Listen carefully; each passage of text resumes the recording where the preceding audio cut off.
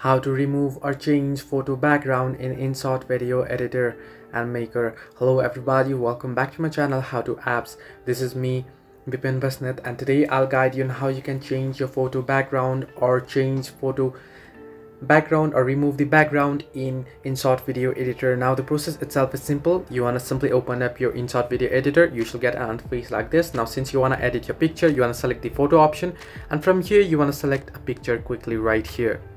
Now I'll just select a picture right here, that is here.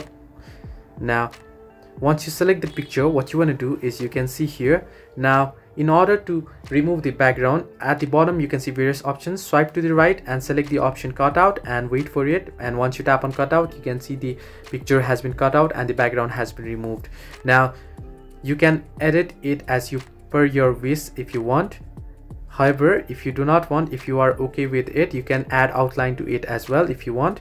If you don't want it, once you do so, once you finish editing, what you want to do is if you head back, you can see background has been removed.